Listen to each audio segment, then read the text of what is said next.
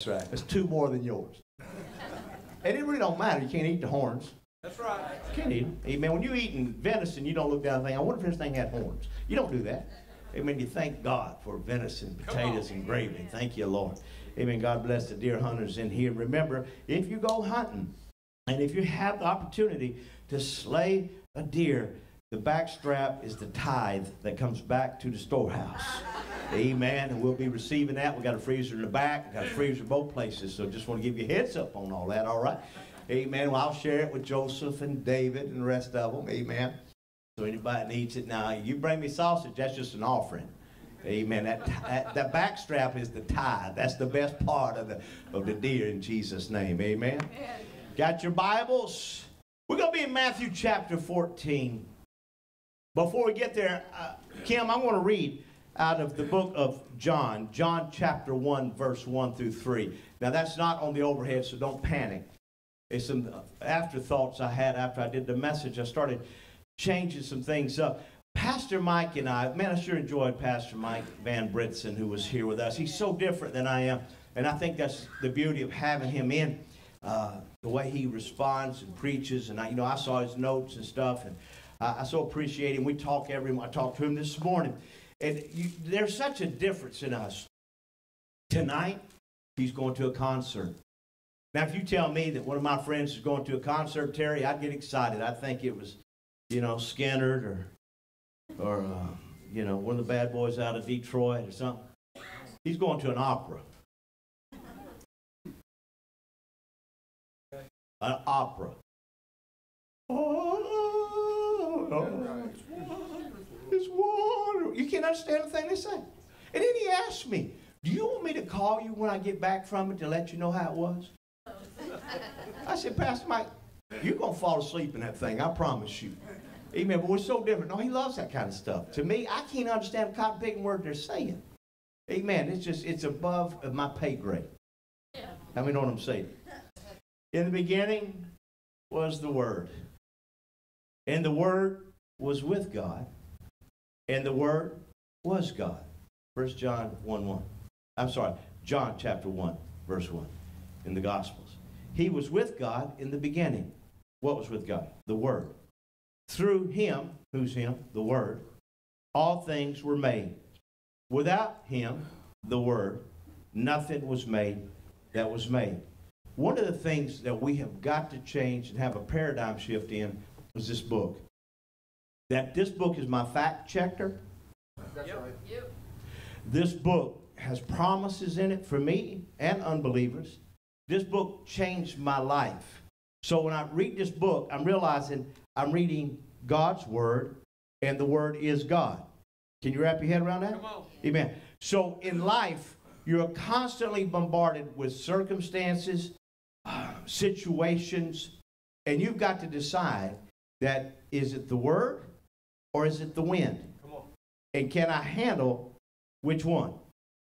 When you stand on the Word, and you hear people say that, they stand, it doesn't mean they literally stand on the Bible, they stand on the Word. Like I have for years, Acts 16:31, believe in the Lord Jesus Christ, you and your household will be saved. I'm standing on the Word. In other words, no matter what I saw within my family, and I saw a lot of stuff. I saw times that I went home to Alabama, and my brother come walking through the door, toting his snakeskin boots. And laugh. He's 1 year younger than me. He's a long-haired hippie.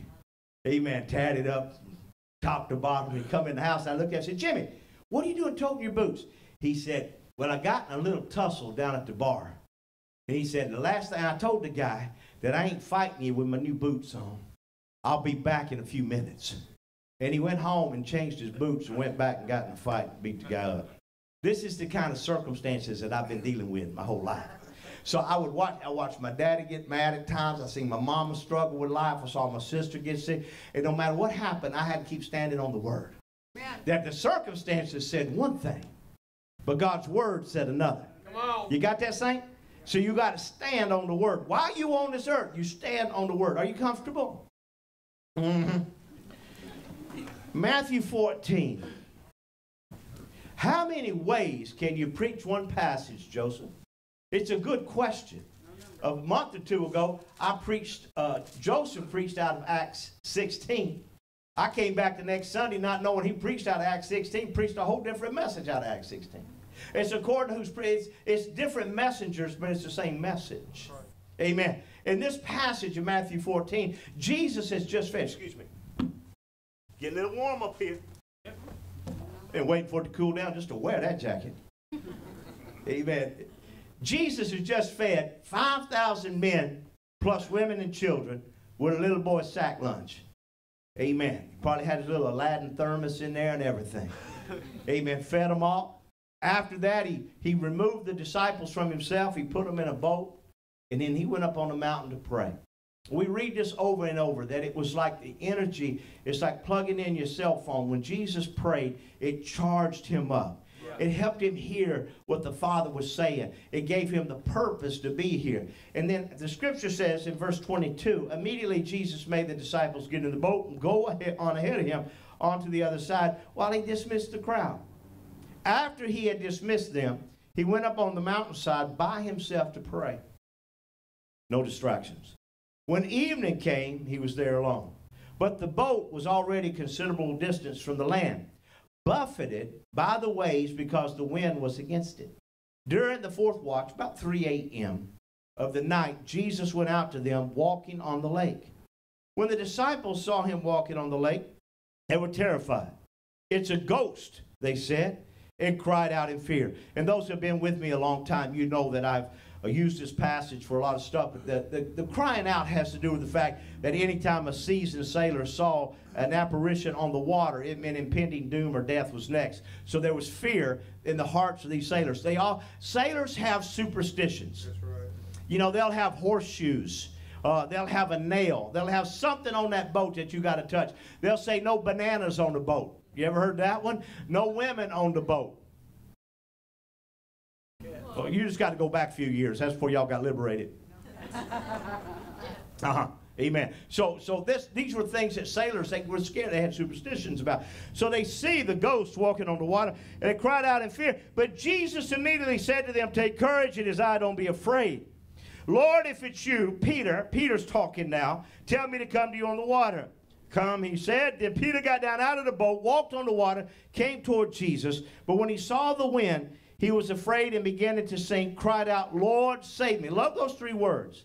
You know, it's the shortest prayer in the Bible. It was immediately, look at the next verse, immediately Jesus reached out his hand. He didn't wait on him to sink all the way down. He picked him up, called him, and said, "You of little faith, why did you doubt?" Now, I'm going to tell you why he doubted. He doubted because he saw the wind. When you see the wind and you don't believe the word, you're going to sink. Amen. He saw the wind. Watch out for the wind. When you see wind, that's heavy. Amen. We got caught in a rainstorm out hunting in Menard. And I'm going to tell you something. Cold.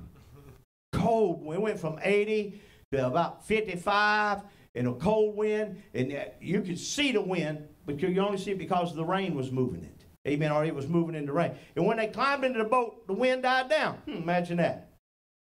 Then those who were in the boat worshiped him, saying, "Truly you are the Son of God." The wind or the word? Father, I thank you for your word. God, I stand on it. I believe you. I stand with people that are believing. God, I thank you that belief excites you. In Jesus' name, amen. God bless you. You may be seated. Let me say that again. Belief excites God. He gets excited when you decide to believe him.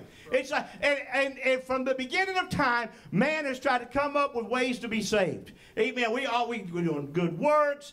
We sacrifice our bodies. We cut ourselves. We beat our back. Amen. All kind of ways man has tried to come up with ways. We talk to mediators, to priests to try to get to God. All these things. And God said, "Listen, I got one thing that's going to help. One word. Believe." Come on. Amen. God made it so simple. We're all to believe.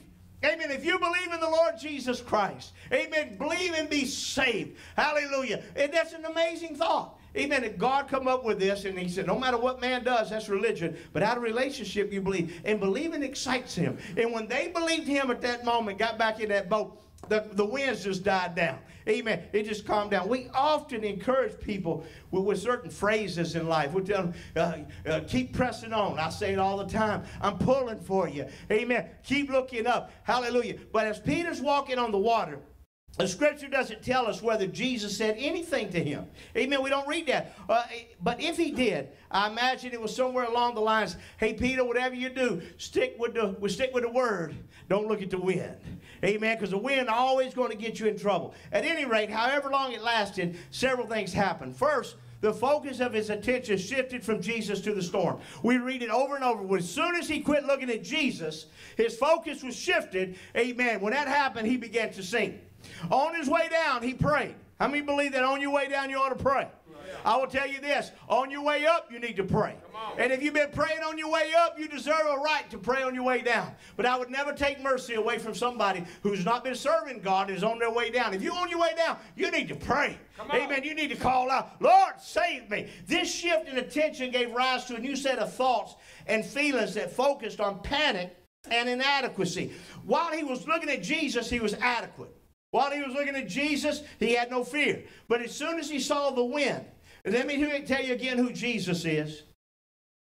Hey, come on. The Word.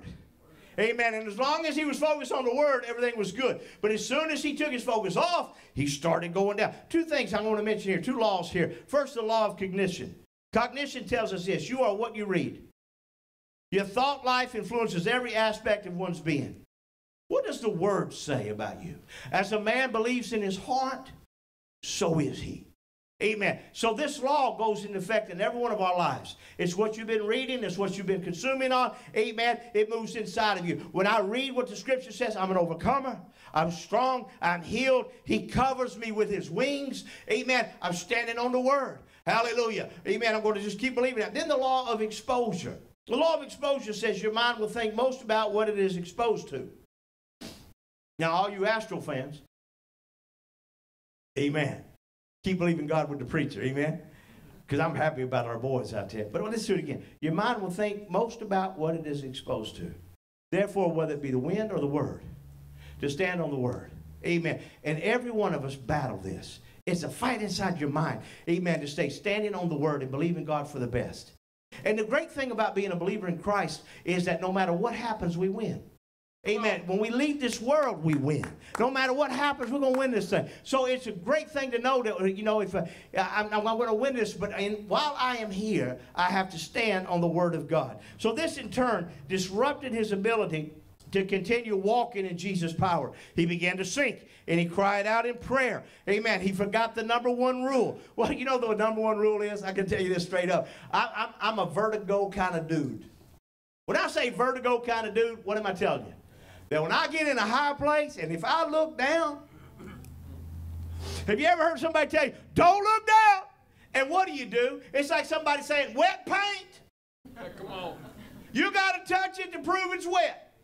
Amen. And somebody else, don't look down. And you know, David and I work on the tower. We're always up there 40 foot in the air in the summer. We're helping kids go off on the zip line. And one of it's the number one thing we tell them, don't look down. And doggone it. And as soon as you do, it's like down there, somewhere between here and 40 foot down, fear's there, and it just kind of whoops up in that line. They go, ha! And it gets scared. And I got to grab them by the face and make them look straight out. Look at me. And I'll stand between them and whatever they're afraid of. Because I'm out here on a little 2-foot platform. They up there on the big platform. And I make them look at me. And then I got them out on that little 2-foot, and I stand right there with them, and I say, look at me. Don't you look away. And I'll look over at David and say, give me a green light. That's all I need. Look at me. Don't you look away. And and they calm down, their heart rate slows down, and as soon as they calm down and I get a green light, I get out the way and send them flying. Ah! And inevitably, as soon as we unhook them, they want to run back up there and get back on that tower. Amen. Because all of a sudden they've overcome that which they were afraid of. Amen. But you got to you can't be looking down, because looking down will mess you up. So let me tell you something. Hope got Pete out of the boat. What got me up this morning was hope. I have hope for a good day. Amen. What I'm going to give today, because I have hope that the seed that I sow is a good thing. Amen. I have hope. Amen. Everything I worship today because I have hope that He hears me and He knows that I love Him through all my failures, successes, everything that's gone on in my life. God, I have this hope that you're hearing me in my worship. See, I think sometimes we don't worship because we don't think God pays attention. We don't give because we don't think God pays attention. We don't even want to get up in the morning because we don't think the day can be good. If you have hope in the Word, and believe God that He put you here for a reason, you got a reason to get up. Come on. Amen. If you lose hope, you ain't getting out of the boat. I'm staying right here in this boat because this boat is more secure than being. Listen, I'd rather walk on the water with Jesus than sit in the boat with a bunch of Come on. scaredy cats. Can I get an amen? Amen. So I think Peter got out of the boat just out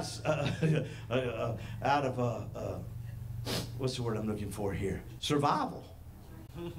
Sometimes you can live with enough negative people that you just won't get out of the boat. Amen. Amen. Out of the house. I ain't doing Thanksgiving.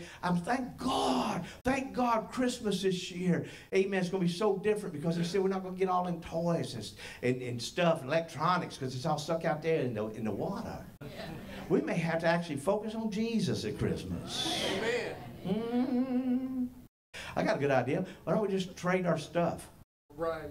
Amen. Date, you might have a gun I like, and I might have a gun you like. Maybe we ought to swap. Amen. For Christmas. Amen. Well, maybe we ought to get together and do a little swap. I have a little church swap. I like your watch. You like my watch. Let's swap watches.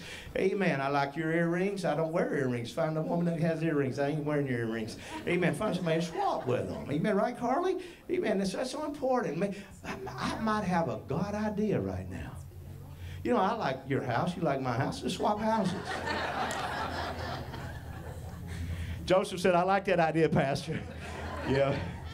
Forget both of you right now. Amen. That ain't happening.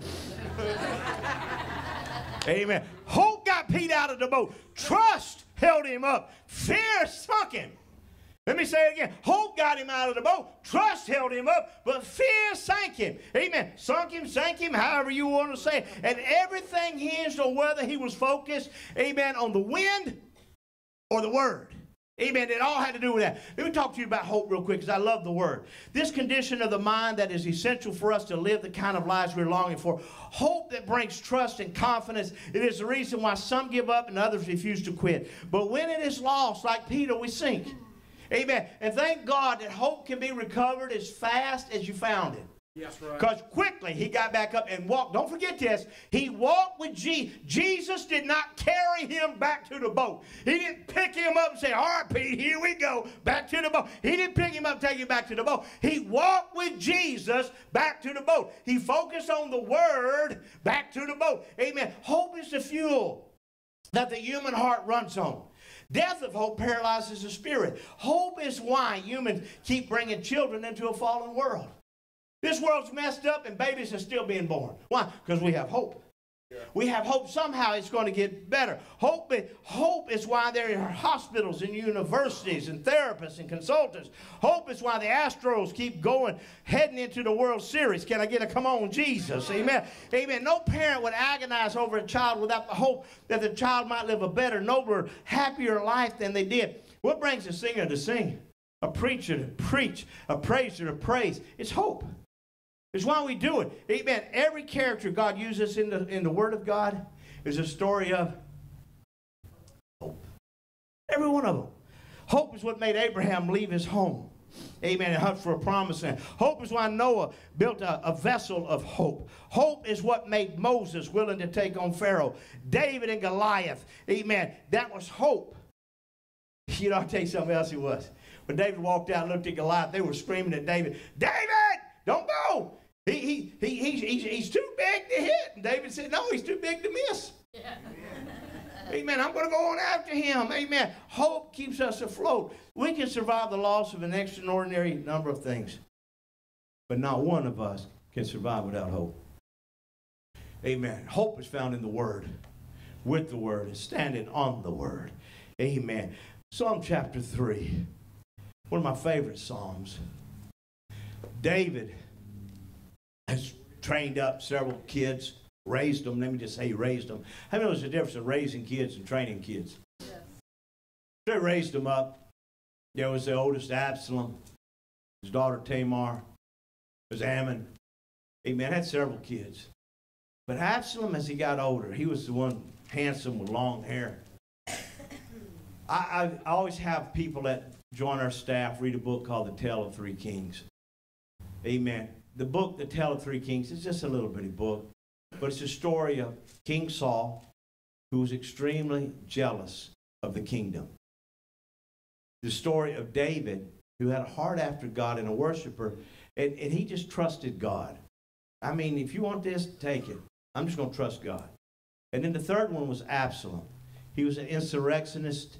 He was he felt like what David had should have been his. He went after the kingdom.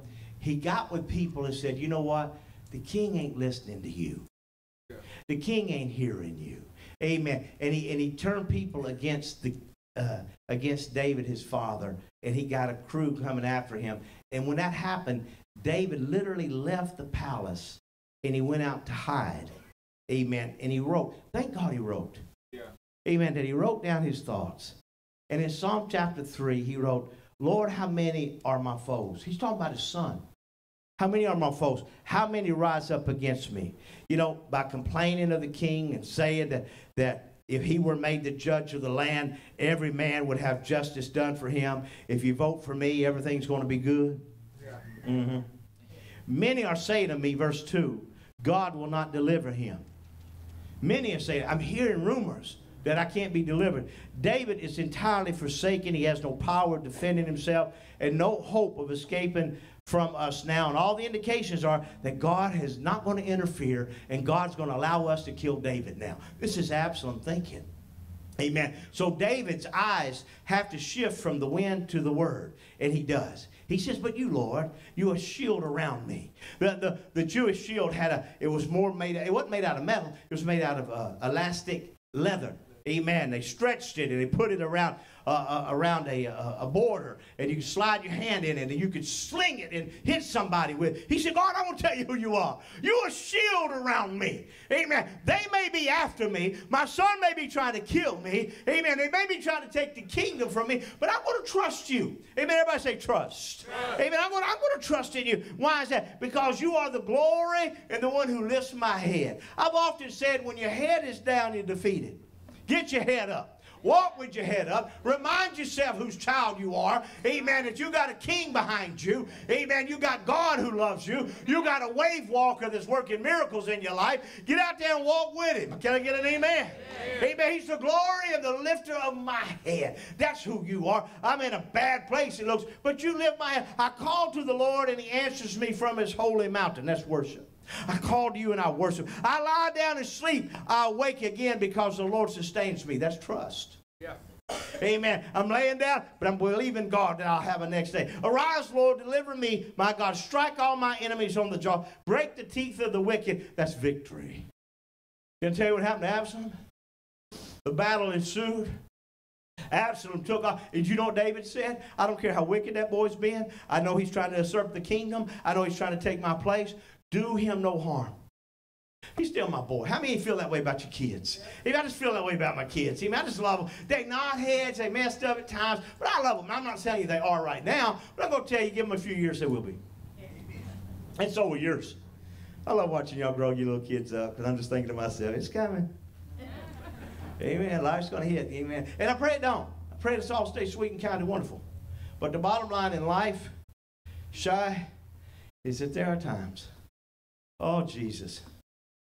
Amen. You wonder why some of the animal kingdom eat their young.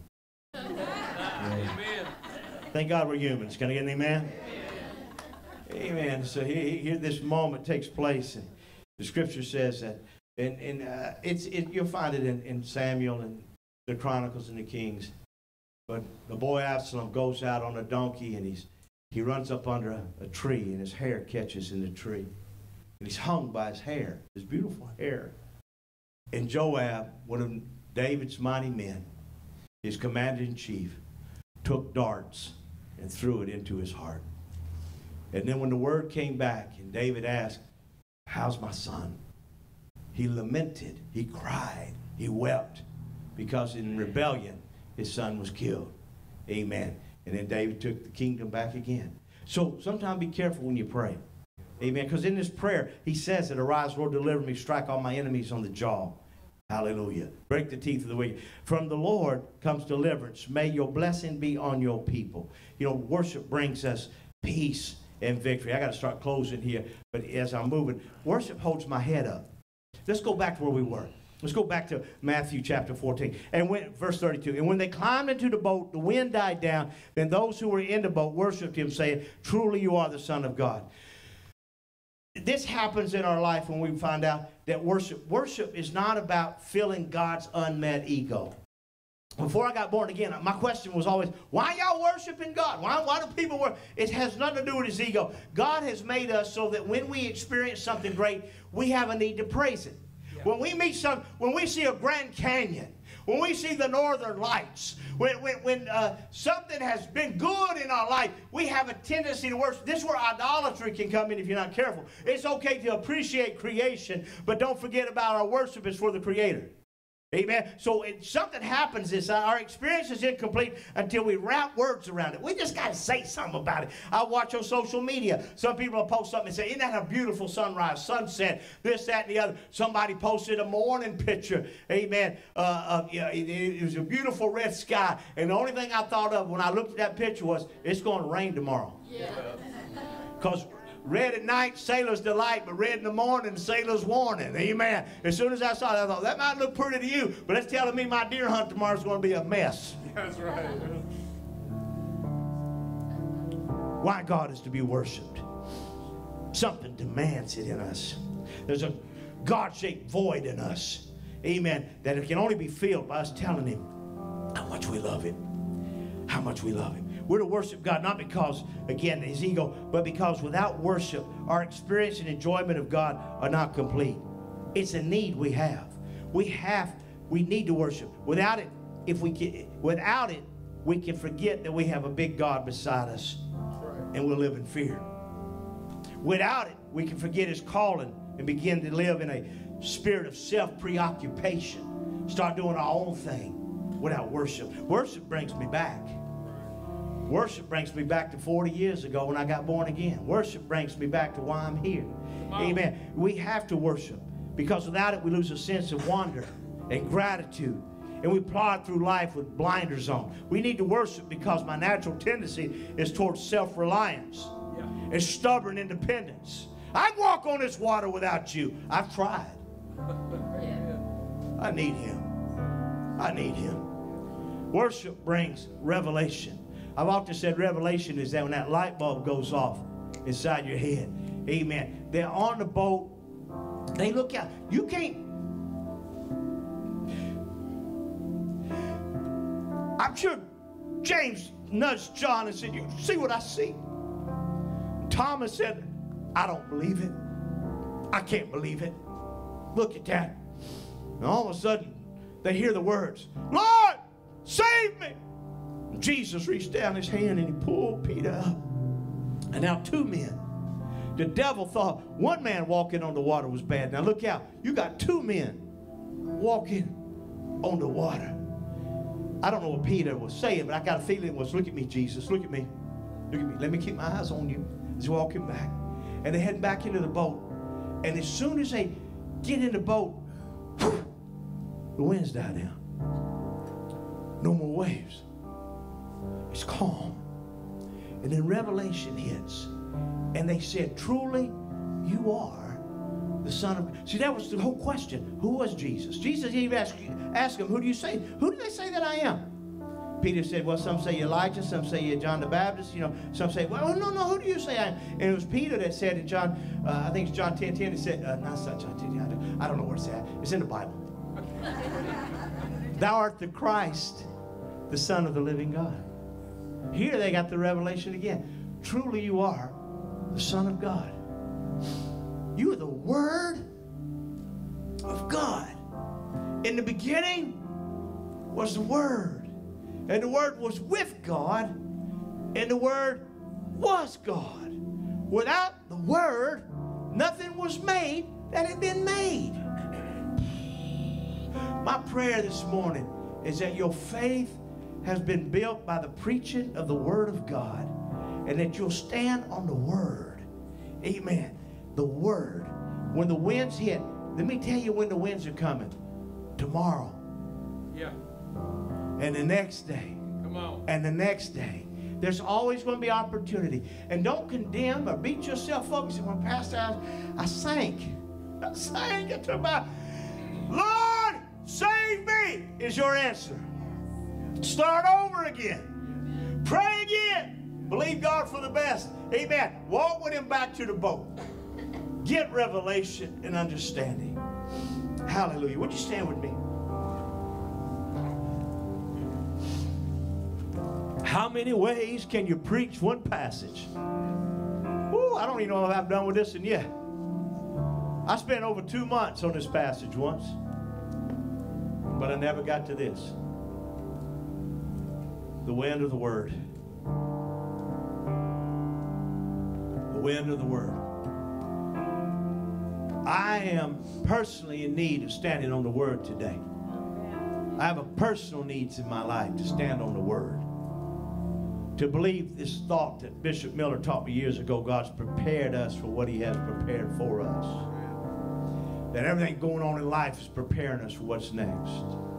Your eyes closed for just a moment. Just kind of close yourself in with God. I want you to see his hand reaching for you on whatever waters you're walking on. Sometimes we walk on waters to help others. And sometimes it's of our own doing. But either way, we're walking, and there's that sinking moment, that sinking feeling that we've all gone through. Now, I just want you to say this out loud. Lord, save me. Save me. Would you say it again? Lord, save me. I just want you to say, and whatever the word save means to you right now. Lord, is it my salvation? Forgive me of my sins. Is it rescuing me out of this situation? Rescue me from my enemies. Amen. Lord, whatever it is it my esteem right now that I feel inadequate to serve God? Lord, you are the glory and the lifter of my head. You hold my head up. You've moved me through this situation. You give me the ability to keep on going. Though I seem to be hiding from my enemy, you'll bring me back stronger than I ever was. God, I thank you I'm an overcomer. God, and right now my mind is stayed on you. And if I do that, Lord, the law of exposure tells me that as long as my mind is on you, I can walk with you. God, I thank you for the word and the testing of the wind. I believe we're going to pass this test in Jesus' name. Amen. Amen. Amen. Come on, give God a big praise in here. Hallelujah. Hallelujah. Come on, give him praise in here. You might say, well, Pastor, I said, Lord, save me. Do you think he did it? You know what excites him? When you believe. That's right. Amen. When you just simply believe. I just believe. I believe God. Amen. Amen. High five 3 people before you sit down. Would you do that? Amen. Just high five 3.